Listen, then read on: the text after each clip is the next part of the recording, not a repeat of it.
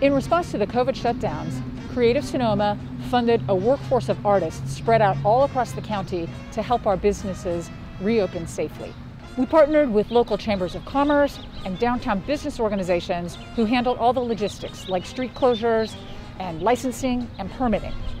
Our funds paid to match up the artists with businesses so that they could animate and enliven these spaces so that our community members would come back feeling not only safe, but also creatively engaged. Each of the participating communities pursued its own unique vision in this project, but all of them were grounded in the belief that the arts play a role in solving community problems and building community cohesion.